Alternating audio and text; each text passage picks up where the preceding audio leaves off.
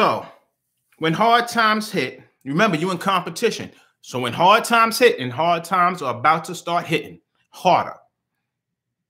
When these times hit, such as drought or an ice age or global warming, the more equipped and intelligent species were able to survive long enough and still be able to reproduce and pass on these advanced genes to the next generation. It's a form. That's how evolution works. These at certain junctures of time, it got to be hard times so we can squeeze out and see who has the genetics. We got to become more powerful. It's like boot camp for the Green Berets or for the Navy SEALs. If it's nothing but eating cupcakes and passing gas, anybody could be a freaking Navy SEAL. But can we throw you in the ocean, 4 miles out into the sea during a freaking storm, and can you swim back? Can you do that? Most people ain't nowhere near signing up for that. But the ones that make it, oh my God, that's the real deal. The race is not to the strong, the swift, but those who endure to the end. So that's letting you know it's supposed to be hard times. Hard times ain't a bad thing. Nature is about competition, right or wrong. That's why I tell you all that stupid stuff they teach you in the media and all this stuff. They're trying to get our kids to be soft and cooperative. Nature's about competition. You better step up to your power. Species that were not resilient or intelligent enough slowly died out. This is what happened with your Neanderthals. Humans came in and started to migrate out of Africa into Europe and Asia, and pretty much that was it for the Neanderthals. That's new researchers finding that out. They didn't want to uncover it because then you start to ask, damn, who are the ones coming from Africa that annihilated the Neanderthals? Huh? Who was that? So that's what happened. So when the humans came in and started to migrate, and those were the beta males that came out of Africa. Those are the ones that booted out of Africa. So those are the ones that came and pretty much genetically annihilated the Neanderthal. Pretty much how they did it was all the women say, these fools are dying. They don't know nothing about how to hunt. All of the women came over with the human, modern males, mated, right? And this what gave birth to the modern day Asians and Europeans. This is why they still have traces of Neanderthal genes.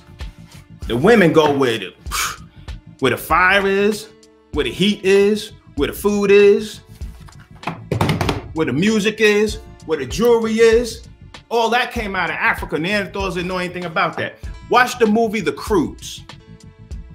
Watch the movie The Croods. It's a cartoon. It's very entertaining.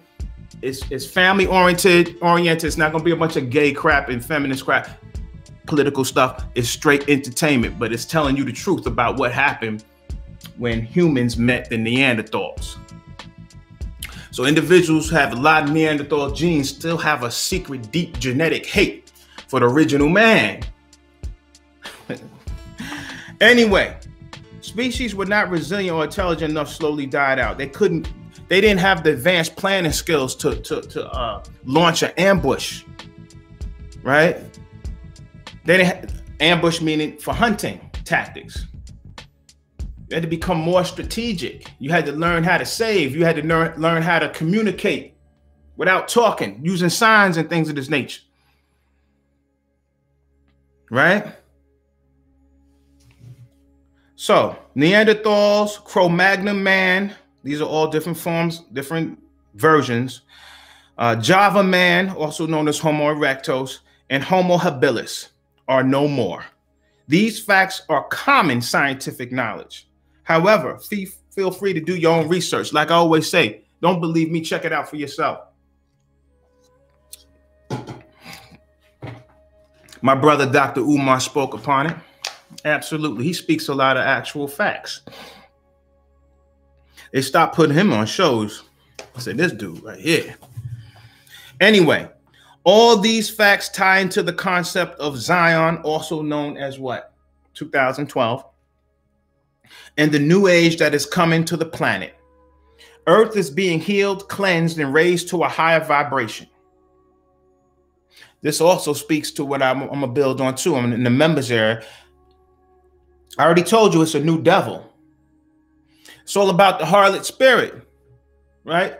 Only ones that make it are those people who don't fall victim to the harlot or the Jezebel spirit. They say a harlot rides the beast. So she's guiding and directing the beast, right? This is a feminine Luciferian energy. That's what's on the scene right now. So they say new devil, new level. Or a new level, there's a new devil. Just like a video game, or each different levels is different opponents. Well, also, as you reach a new level, you also get upgraded. Okay? So just as there's a new devil, there needs to be a new God birthed within you. You have to put online a new aspect of your divinity, a new level of your divinity in order